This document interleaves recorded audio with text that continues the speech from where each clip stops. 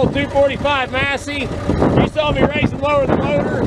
There's a valve underneath the seat.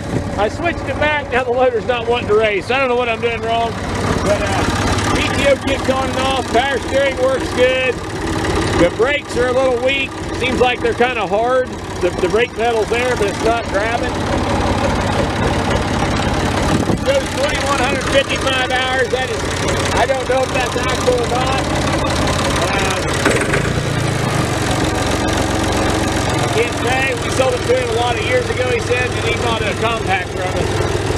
Got good tires on it. Tires on the back are about 90%.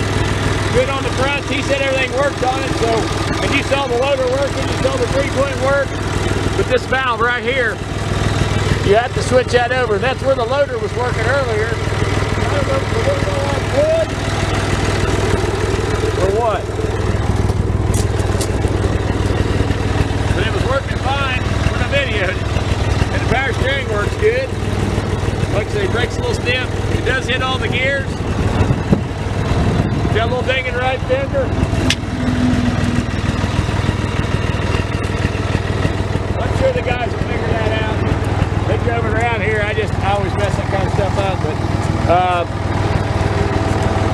14.924 tires, they're excellent. He must have just replaced them not too long ago and the front. Clean tractor that will be sold absolute on Tractor House auction. It is a diesel.